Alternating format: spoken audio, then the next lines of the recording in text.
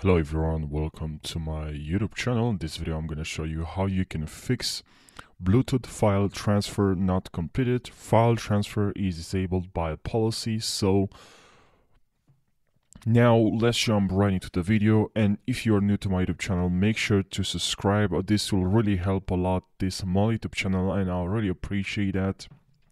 If you want to watch the next tutorial fix, I usually create on this YouTube channel how you can tutorials and how you can fix stuff on Windows and other softwares.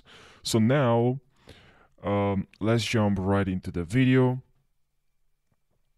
And the first method to fix this problem is simply right click on Windows logo, go to settings, and over here what you have to do is to go to system, scroll a little bit down, and here you should see, where is it, troubleshoot, right over here. Click on it, please. Click on other troubleshooters, and then what you have to do is to locate Bluetooth, and it is located between background and camera. Click on run, and now let's see if this troubleshooter will detect all problems.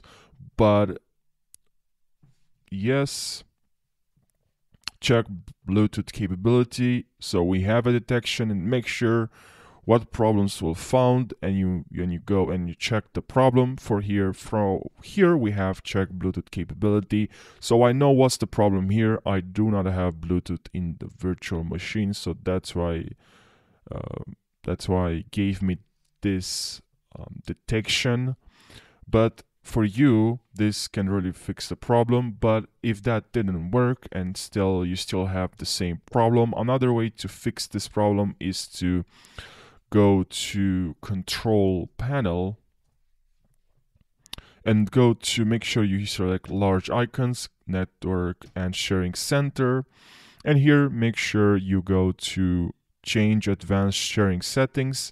And from here is very important, you expand both of this, and here in file sharing connections, make sure here you select encryption of 40 or 56-bit, and also network discovery. Here you need to turn this on. Network discovery, your file can found and be found on the device, you can also turn this on. And that's pretty much it. Public folder sharing now depends on here if you have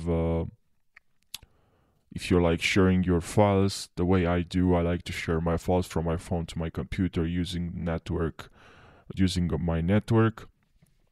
But make sure you enable those settings as well.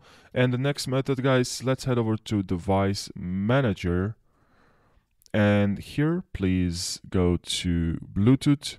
Okay, where is it? It's not here because I'm on a virtual machine.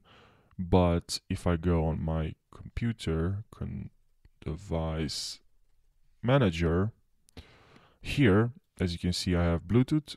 Make sure you update your driver.